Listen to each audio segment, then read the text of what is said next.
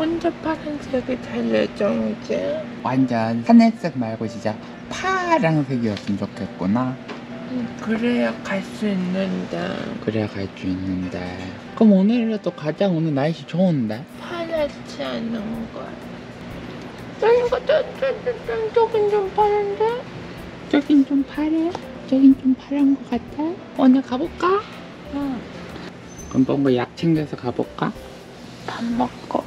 밥 먹고. 아까 신났대.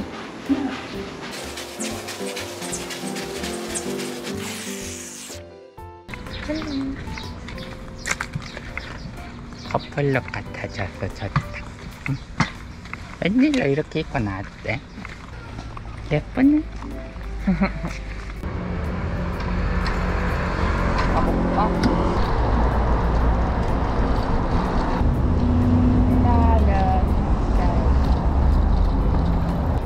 왜 너 안 찍고 반대로 찍고 있어? 나 찍고 있는데? 왜 너 찍고 있어? 앞에 찍어줘야지. 왜 나 찍으려고 한 건데? 아 그래? 어.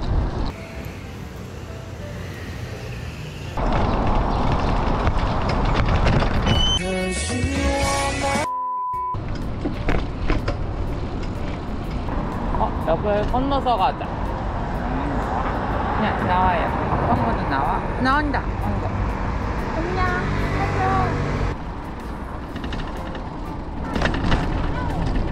봐주시나요? 근데 오늘 맑아서 잘 보일 것 같아. 저기 보면 엄청 파래. 나 약 안 챙겼는데 괜찮겠지? 왜 안 챙겼어? 까먹었어. 어떡해. 상태 안 좋으면 돌아오면 되지. 보자. 맞아. 내가 원했던 하늘 색깔이야. 자전거 조심해요. 뭐야, 다 왔네? 네. 다 왔당. 진짜 가깝다. 그치? 자전거 타면 금방이야. 반납하신다. 이건 안 써? 나도 씌워줘. 그래서 내가 갖고 오라 그랬지, 아까. 바람이 불어요. 바람이 불어요. 네. 바람이 불어서 근데 시원하다. 그니. 햇빛은 이걸로 막아주고. 우리 저기 갈 거예요. 갈 거예요. 원래 이런 날에도 바람이 이렇게 불어도 해 때문에 덥잖아. 맞아. 근데 해는 막는데 바람이 부니까 시원해. 다음 거 덮어야겠다. 여기 이따 가자. 그래.